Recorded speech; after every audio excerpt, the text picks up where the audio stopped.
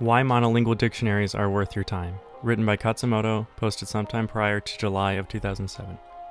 A lot of you have posted various quite valid concerns about monolingual dictionaries. Perhaps you're too slow with them, you have to look up words in order to understand the word that you looked up in the first place, etc.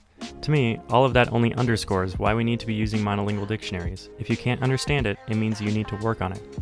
Now, sometimes the best strategy with something you don't understand is to skip over it and pick up some other low-hanging fruit.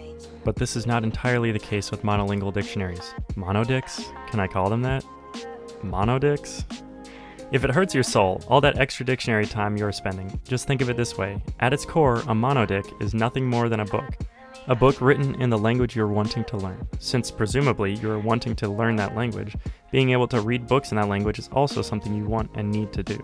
The fact that the book is entirely in Japanese is reason enough for a Japanese learner to own and be reading it. And guess what else? This book, the monodic, is not like other books. It's self-referential. A self-referential book that contains many, if not most, of the secrets of the language you want to learn. Sounds like magic. Indeed, in a very real sense, it is. Dude, you're getting a monodic.